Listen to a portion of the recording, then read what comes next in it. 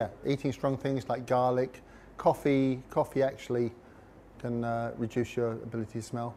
Smoking. Okay. Anything else you might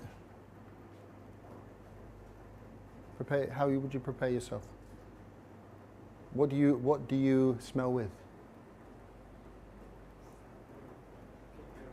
Your brain.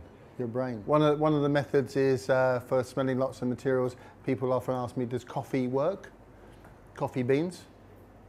You know, they often in perfume shops they put coffee beans to sniff.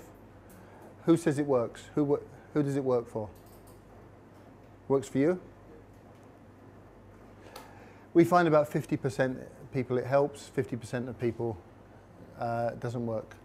One that actually works for me a little bit is to smell inside the forearm, strangely enough. Yeah?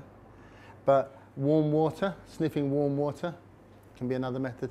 But by far the best is to change rooms. Go outside and have a breathe.